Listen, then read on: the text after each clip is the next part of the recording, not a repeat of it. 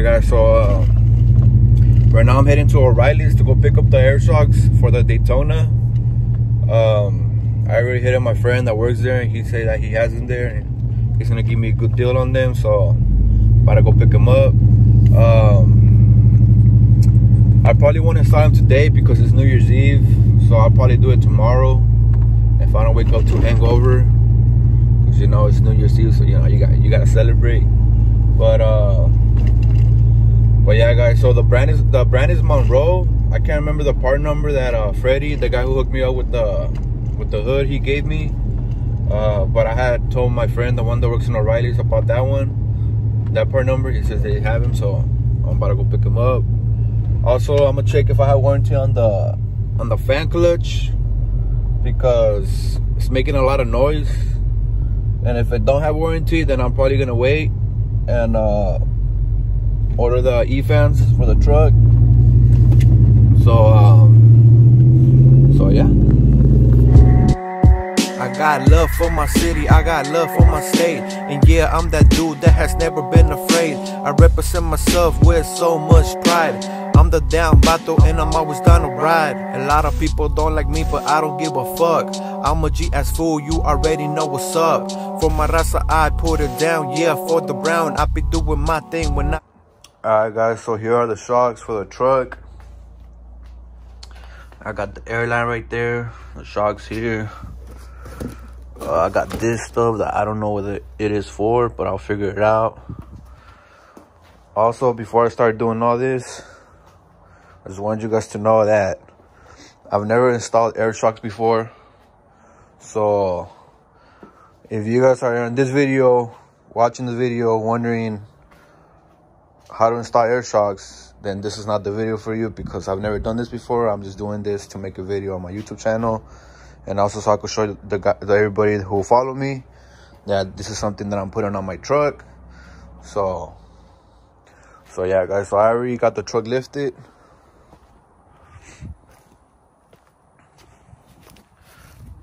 Got the jack stands there for safety reasons. Got the jack under there, and I got the shocks over here. So like I said, the reason why I'm replacing the shocks is because I feel like these are getting worn out already. Like every time I hit a bump, the truck just goes more down than usual. And well, yeah, and I was gonna put the same ones on, the same belt take ones on, but since I'm trying to use my truck for, you know, to pull shit, that's the reason why I got this for, so I could pull that truck over there. A lot of people are recommending me to get air shocks like that. I won't bottom out when I pull that thing, because that truck is heavy. It's a 454, so it's heavy. And well, yeah, and these are already given out, so I'd rather just get those, the air shocks, since they're cheaper and they're gonna help me out for when I pull this thing. So yeah, so right now I'm about to take the ones they already have on. I'll show you guys that process, and I'll install these, and I'll have to see how I'm gonna put those, because like I said, I've never installed air shocks before, and the instructions don't really... I'm not the type of person to read instructions. I hate reading instructions, so yeah, so I'll probably watch another YouTube video on how to install these, and I'll show you guys how I did it. But yeah, that's pretty much it. All right guys, so I already took one side out.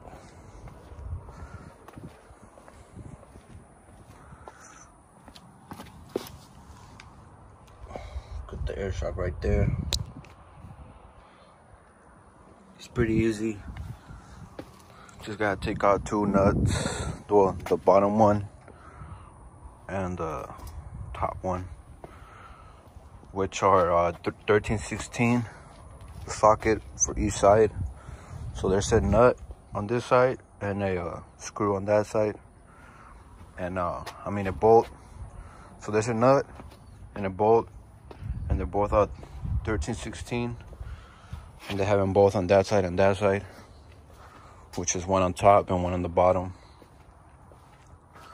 So I'm next installing this one. The only thing is that hopefully I have enough airline to run both.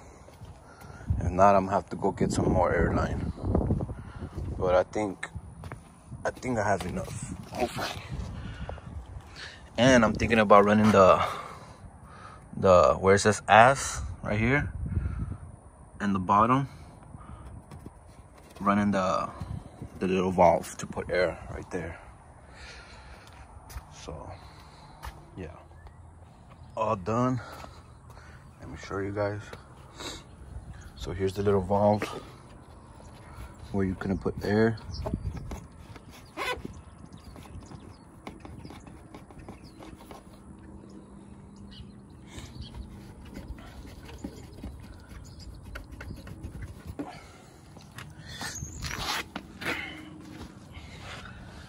The line's gonna run through there, up there, to a T-fitting, to the shock right there, and then over there, and then the shock over there.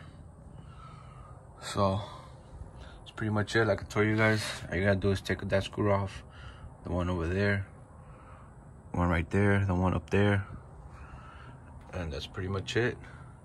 So right now I'm gonna drop the truck, and then I'm gonna go to a gas station so I could put air on the shocks, and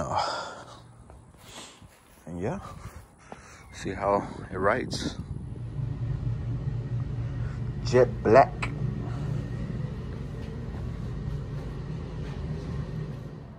Alright guys, so I already installed the shocks on the truck, and honestly they ride real good.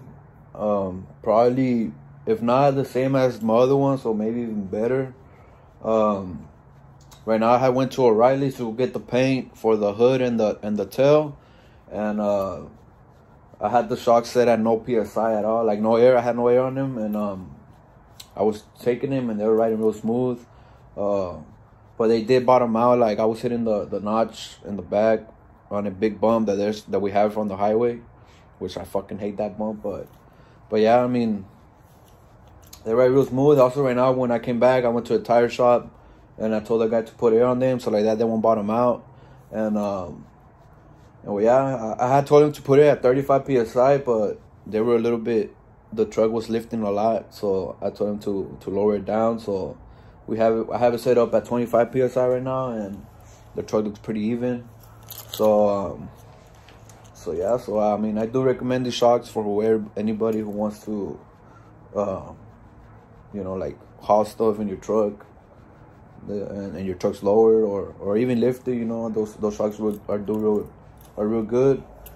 And well, yeah, so probably on the next video, I'm probably gonna post getting the hood and the tail painted. Like I said, I went to O'Reilly's and I went to go get the stuff that I needed. And well, yeah, so I'm really excited about that. I have posted the truck on a Facebook page. A lot of people were telling me to leave it black, but honestly, I don't want to leave it black because I don't know, having a black hood, it reminds me of those cars that been crashed before and they replace them with, like, you know, other parts and they leave it like that. Like, I don't know, to me it looks weird. I don't like it, so I am gonna get it painted. And well, yeah guys, the process for the shocks, they were real easy too. Like, I didn't really struggle. The only thing I struggled was taking the nuts off because they were real hard, so I had to get a breaker bar and take them off. Because when we lowered the truck the first time, which was like 3 years ago, I believe, I had the bed off, and well, with the bed off, I tightened those motherfuckers like real hard, you know. So yeah, that's why they were real tight. And then with time, you know, so yeah. Also, the painter guy, like I had told you guys, I was just gonna drive my truck like that. But he actually messaged me today. He told me that next Saturday to go take him the truck so he could start getting it ready for the body work and all that. So I might actually be having my truck painted and shit soon, my 454, and that's gonna be real cool. You know, I'm really looking forward to that. I was gonna order the tail lights and headlights today, but since they hit me up, I'm just gonna wait a little longer. And yeah, guys, so also I want you guys to comment down below. I want you guys' opinion on something. Let me show you guys real quick. All right, guys, so I have the grill, right? I have it like black like that.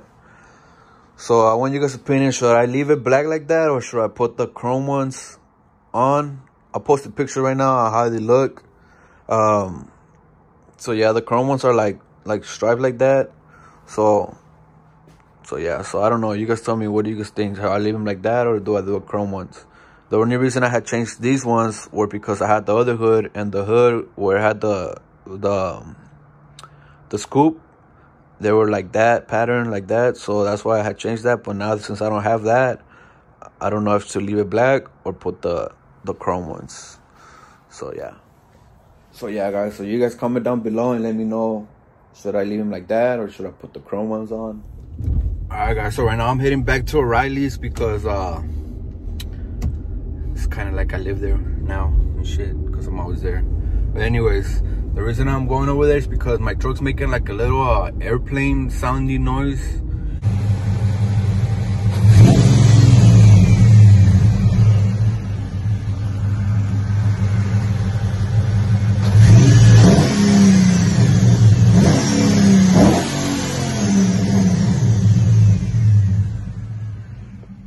And I don't know if it's because of the fan clutch or one of my pulleys. Right now I took the fan clutch out and it kind of took the noise out a little bit, but there was still that noise. And then I turned the truck on with without the fan on, and it was still making that noise. So then I took the belt off, and I was, you know, moving the pulleys, and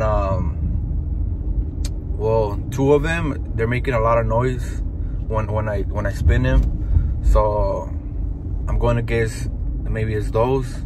So right now I hit on my homie, the one that works there at O'Reilly's, and I asked him if he has those pulleys there. He told me he does, so I'm about to go back over there and go buy those pulleys. Also, I might also change the belt, because I don't know when was the last time that belt was changed. And since I'm already there with the belt off, I might as well just get a new one. They're not that expensive anyways, they're like 20 bucks. So yeah, and also I have warranty on that fan clutch, and I told my friend, and then he told me, yeah, I do. So I'm also gonna replace the fan clutch. So I'm gonna replace those two pulleys, the fan clutch, and I'm gonna replace the belt. And yeah, and that's pretty much it, guys. So yep. Alright, guys, as you guys can see, everything I took off already. I got the new fan clutch right here. Got some new pulleys and a new belt. I'm about to install these right now. There you go, nice and quiet. I'll be posting a video of how it sounded before, right now.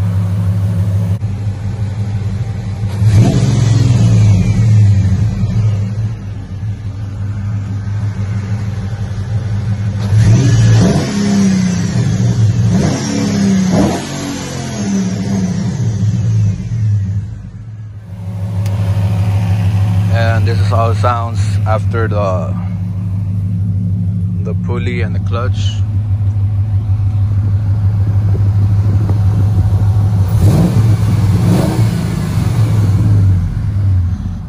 No more noise. Alright, guys, so that's pretty much it with this video. Just a little something about installing the shocks and fixing the pulleys, that noise that was coming out, and the fan clutch. Right now I'm in the process with my uncle sanding down the hood, which we already did that. Now we have to sand down the tail, and then tomorrow he's gonna paint it for me. So right now I'm in the process of recording that video, so I'm just recording this because I gotta finish this one.